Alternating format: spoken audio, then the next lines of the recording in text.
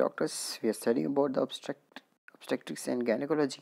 So I have some point here from the Oxford gynecology book. So this is about the obstetrics physical examination. So obstetrics physical examination is an examination of a pregnant lady. So there is some procedure, or we can see that there are some methods of examining the pregnant lady. It started from the inspection, then physical examination, then laboratory investigations. Okay, so all these things help us in order to see the condition of the pregnant lady. So what we do in obstetrics physical examination? So at initial visit, a complete physical examination should be undertaken. So number first, that is the abdominal examination. So inspection of your inspection of the abdomen of the pregnant lady. So note the apparent size of the abdominal distension, because the pregnant lady has some product of conception in her womb, so the abdomen distant. Okay, so we have to calculate, we have to measure, or we have to inspect the size of the abdominal distension. And number second, that is the note any asymmetry. So we have to know that the abdomen is symmetrical or not, or if there's some anomaly into the uterus, it maybe leads to some asymmetrical conditions. And number third point, that is the fetal movement. Fetal movement is a very important sign for the well-being of the fetus. So the mother feel the fetus movement is mean that a fetus is in well-being condition. And number fourth point, that is the cutaneous sign of the pregnancy. So there are some normal sign of the skin, and there's some abnormal sign of the skin.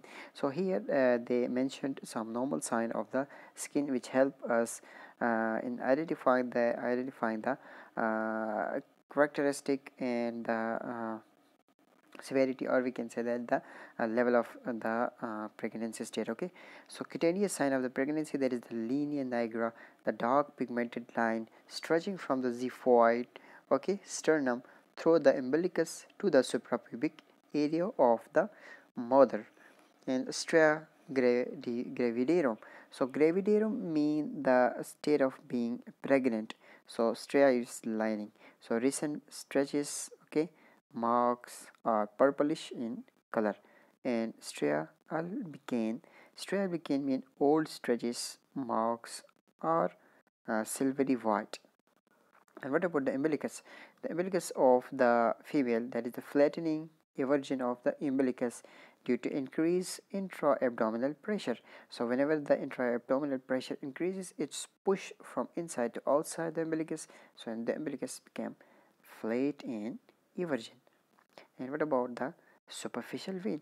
The superficial vein, alternative path of the venous drainage due to the pressure on the inferior vena cava by the gravid uterus. So superficial vein, so whenever there will be the pregnancy state, and there is a product of conception of the fetus inside the body of the female, we can see that whenever during the fetus, during the woman, she lies, okay, so the pressure on the inferior vena cava increases, so which causes the venocongestion, and we can see that superficial veins. So sometimes it leads to hypertension of the pregnant lady. And number third, there is a surgical marks. We have to check and have to take into considerations of some surgical marks, surgical scars. Okay, a low penestrial incisions may be obscured by pubic hair and laparoscopy scar hidden within the umbilicus. So these are the normal signs which help you in inspection of the lady. And the second, that is the abdominal examination. So abdominal examination of the pregnant lady, number first point, it is symphysis fundal height. Symphysis fundal height is the we use to measure the height of the abdomen or height of the uterus. It started from the pubic symphysis and it goes till to the xiphoid process in the week 36 to 42 weeks. So here they said that palpate it below 20 week and measure in centimeter more than 20 weeks. Okay, so we use for a tape for the measurement of the height from the xiphoid process to the head of the to the tip of the uterus, that is the fundus. And estimation of the number of fetus, okay, multiple fetal pole, we can feel if there is more than one pregnancy or more than one fetus. And the fetal lie, the relationship of the longitudinal axis of the fetus to that of the uterus. So there are mainly three fetal lying positions. Number first, that is the longitudinal. If the baby is longitudinal position or same axis is the axis of the mother, okay, so we can say that fetal head or breech palpable over the pelvic inlet, because if the fetal head is toward that of the cervix, okay, and this position is called as vertex position. And if the caudal part or the base part of the fetus is near to that of the cervical opening or downside, okay, at that condition we can see that is the breech position of the fetus. So in both conditions, in the vertex and the breech condition, the fetus lie vertically and in the same axis, longitudinal axis of the mother. So this is what the position of the longitudinal axis or longitudinal lie. What about the oblique? Oblique is mean if the position of the baby, or we can say if the vertical axis of the baby or the fetus is perpendicular to that of the vertical axis of the mom. So in this condition, the head is on right side and the fetal caudal side is on the left side of the mom. So the head or the breech is palpable in the iliac fossa and nothing felt in the lower uterus. So because the fetus is in oblique position, so a little bit like obliquely, and so instead the head or the caudal part present into the near the opening of the cervix is little bit move right or a little bit move left side. So now it reaches to the iliac fossas, so either in the left iliac fossa or in the right iliac fossa, and so we cannot palpate or we cannot feel anything to the lower region of the uterus if we use by the Leopold maneuver. So number third, that is the transverse position or the transverse line. Transverse line is, I said, in the oblique, that is not from right to left, okay. So in this condition, that is the transverse condition, we can see that the fetal head is on one side of right side of the mom and the fetal caudal part is on the left side of the mom. So or this side, or the caudal part is on the right side and the head is the left side. So it is we can say it's in the transverse position.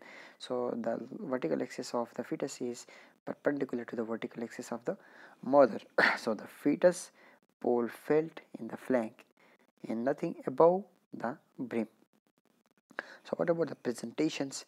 Presentation means the part of the fetus overlying the pelvic brim, or we can say that the part of the fetus which present first from the uh, vaginal opening during the vaginal delivery.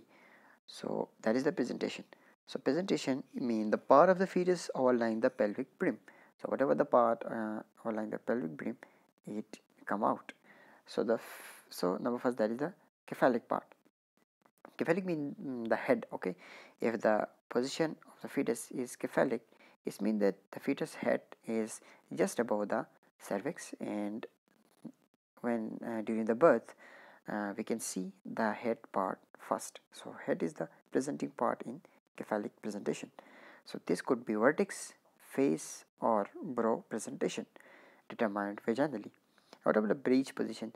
Breech position, as I said, that is the condition in which the fetal lower area, that the caudal area is presenting first, and this is near the internal opening of the cervix, and whenever we deliver the vaginal delivery, okay, we can see the lower region of the baby first. So this is the breech presentation. Other, there is a compound presentation or others, okay. In this condition, more than one part of the baby can present, maybe shoulder, sometimes shoulder and hand, sometimes shoulder, neck, like this, okay. More than one part of the baby can present. What about the amniotic fluid volume?